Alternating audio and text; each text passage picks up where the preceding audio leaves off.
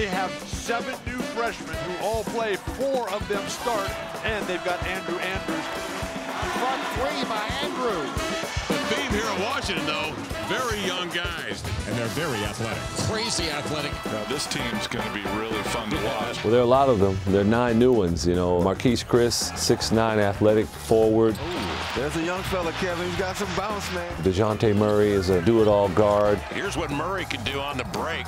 T. Stiebel, one of the top 2 or 3 athletes on our team. On the double, over to Thibault, open looks. Right to the rim with a 2-hand hammer. Malik Dime is a junior college transfer who is a shot blocker. Rejected by Dime. Dominic Green is a scorer for us. Devanir DeRusso is a really solid basketball player. They explode, they float, they glide, they've got it all.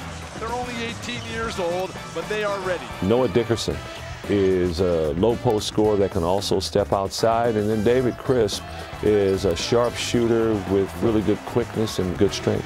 Oh my goodness. What a wildly athletic play that was from David Crisp. It's good to just see new bodies in there, just new people, get to make new connections, make new friends, and just have an opportunity to just try and teach some of the younger guys just how it is to play college basketball. Lorenzo Romar, like so much of the Washington program, has just been reinvigorated by these young dynamic forces. This is a young, exciting, talented Washington group that no one is going to want to play come conference time.